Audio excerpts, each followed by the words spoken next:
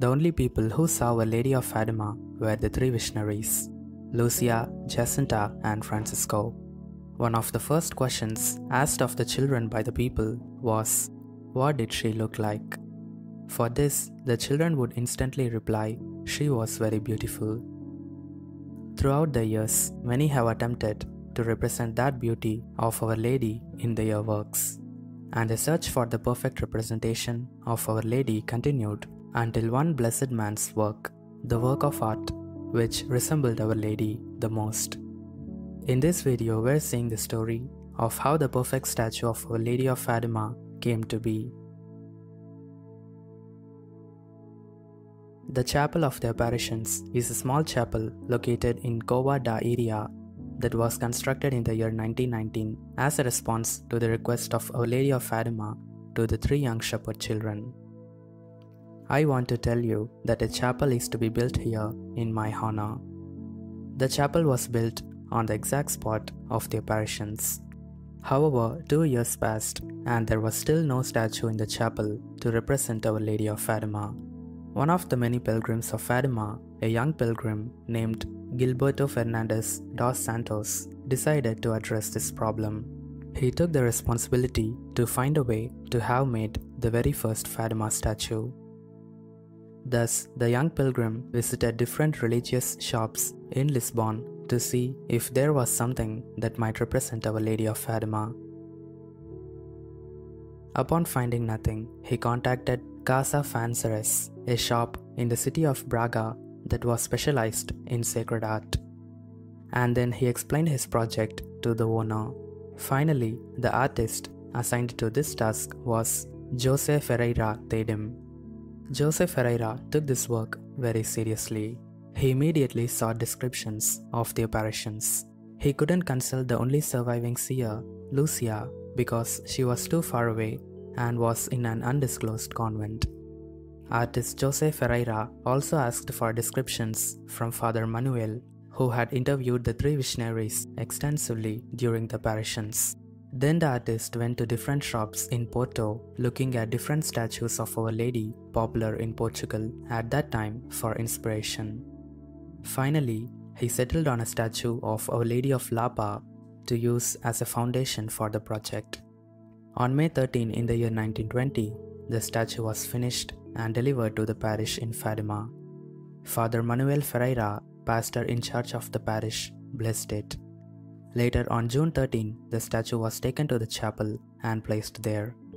This statue of Our Lady was one of the most beautiful and iconic statues representing Our Lady of Fatima. But still there are some minute details that were missing or details that were added which was not in the apparition. Sister Lucia was not placed with this statue. Sister Lucia wanted the clothing to be simpler without so many adornments, draperies, and plates. Thus, the search for the perfect statue continued.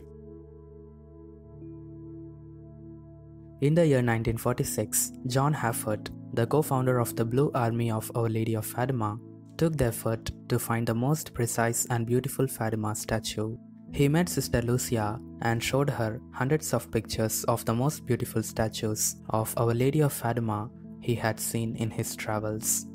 He hoped that at least one statue would come close enough to Our Lady. Sister Lucia considered each one attentively, but said that none of them looked like Our Lady as she appeared at Fatima. Thus, once again the search continued.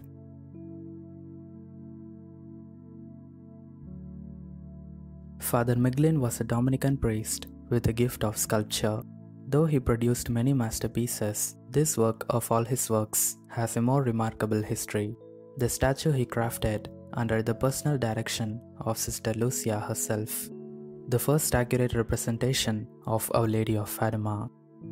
In the year 1946, Father Miglin, at the age of 44, was teaching oratory at Providence College. During this time, with the permission of his superiors, he rented an old barn in the Olneyville section of Providence to serve as a studio. The original inspiration to sculpt the image of Our Lady of Fatima actually came from a commission. 6 years earlier, at the first meeting of the Liturgical Society of the United States, Father Miglin had come into contact with the Regali brothers from Depato Studios in Chicago. The Regalis, who were in the business of making plaster replications of original works, approached Father Meglin to commission sculptures. Father Meglin could not accept their offer at that time, but now, 6 years later, having his own studio, he approached the brothers about their earlier proposal, and a formal contract was signed. It was agreed that Father Meglin would produce 3 sculptures for the Regalis, one of the Blessed Virgin Mary, one of the Sacred Heart, and one of Saint Joseph. At the suggestion of 2 of his classmates, Father Meglin decided that his Marian statue would be a representation of Our Lady of Fatima. He also completed his first version of the statue of Our Lady of Fatima, and his work was approved by the Regalis.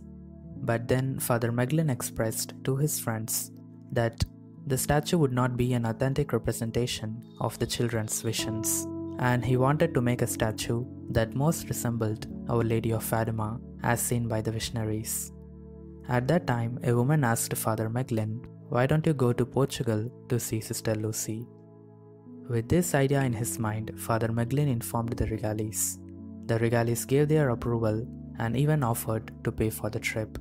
Having received the permission of his superiors, Father Meglin flew to Lisbon in the February of 1947, together with a letter of introduction from Cardinal Spellman to Cardinal Bishop of Lisbon. Cardinal Serigira welcomed Father Meglin and in return wrote him a letter of introduction to Bishop Don Jose de Silva of Leira Fatima.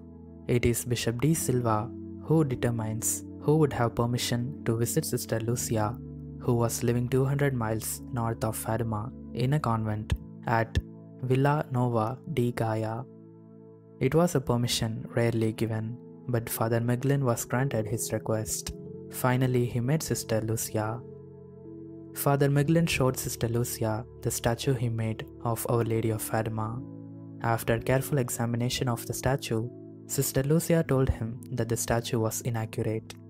Up to this point, Father Meglin had thought that only minor alterations would be necessary, but now it seems like he should start making the statue from scratch. With another permission, Father Meglin remained at the convent to produce an entirely new statue under the direction of Sister Lucia.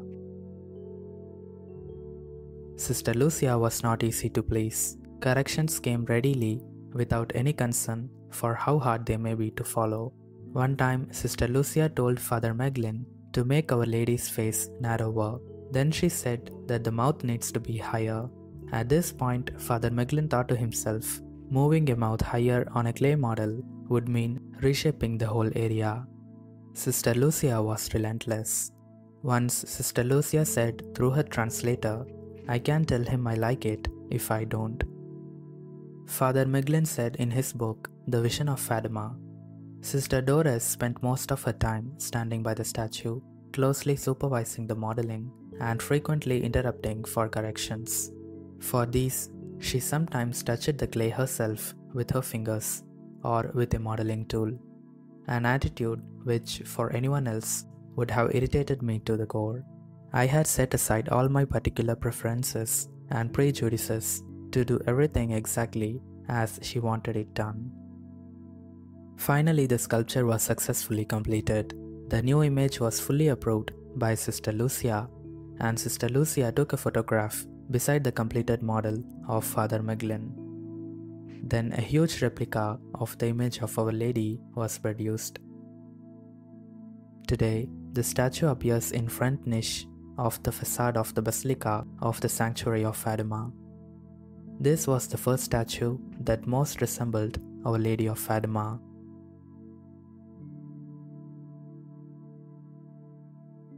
In the year 1947, the Bishop of Leira Fatima wished to make the apparitions better known, so he formulated a plan for a traveling pilgrim statue of Our Lady of Fatima.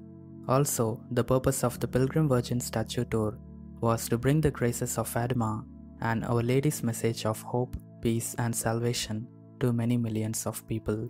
So the bishop asked the sculptor Jose Ferreira Tedim, who made the statue of Our Lady of the Rosary of Fatima, to carve a statue of Our Lady of Fatima. Sister Lucia was asked to advise the sculptor so that the statue would resemble as closely as possible to Our Lady as she appeared at Fatima.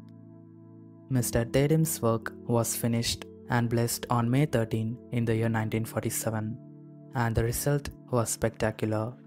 This statue was destined to travel the world as a pilgrim. As soon as our mother began her pilgrimages, the reception was overwhelming. Mr. Hafford saw that the statue would be scheduled in Europe for many years before she could go to America. Thus, he petitioned the bishop to have a second pilgrim statue made to travel the Western Hemisphere. So another statue was made with the same instructions of Sister Lucia. This second statue, made by Mr. Tatum, was even more spectacular and resembled Our Lady the mostest than the first statue. The second pilgrim statue was blessed on October 13th in the year 1947.